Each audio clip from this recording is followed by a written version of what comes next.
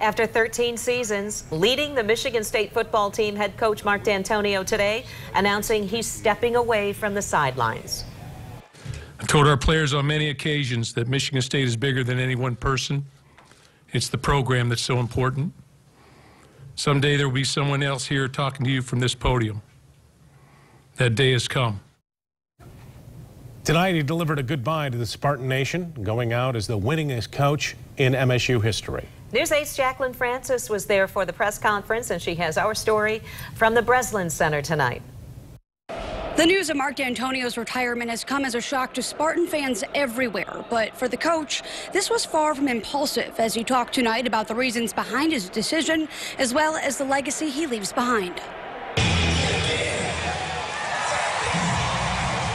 Leaving the position as Michigan State's winningest football coach, there's no doubt Mark Dantonio will be missed. I am very sad. I think that he was a very good leader. I think he was a great coach, but more than that, I think he was an excellent model for a human being, and I will miss him a lot. After 13 years, 3 Big Ten titles, and 114 wins, the legendary head coach said his decision to leave had a lot to do with the demanding schedule. This job has always been a 24/7, 365-day-a-year position.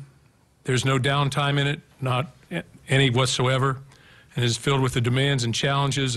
I will miss all of it, but feel the sacrifices that I have made away from my family must now become my priority at this time in my life. Although Dantonio won't be going far, as he plans to take on a special projects role within the university's athletic department, in announcing his retirement, he took a moment to reflect on his legacy as head coach.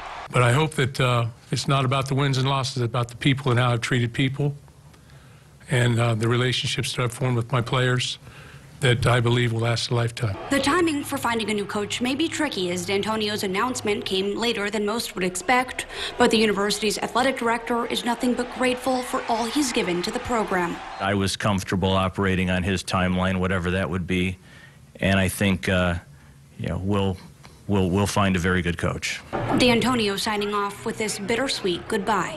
And I'll forever be a Spartan, and I guess that's all I got now. Go green. Just yesterday, new allegations against Dantonio were made public as part of an ongoing lawsuit in which the coach is accused of committing multiple NCAA violations. When asked if this had anything to do with the timing of his retirement, he said no, that it has no relevance whatsoever. Reporting from the Breslin Center in East Lansing, Jacqueline Francis, News 8.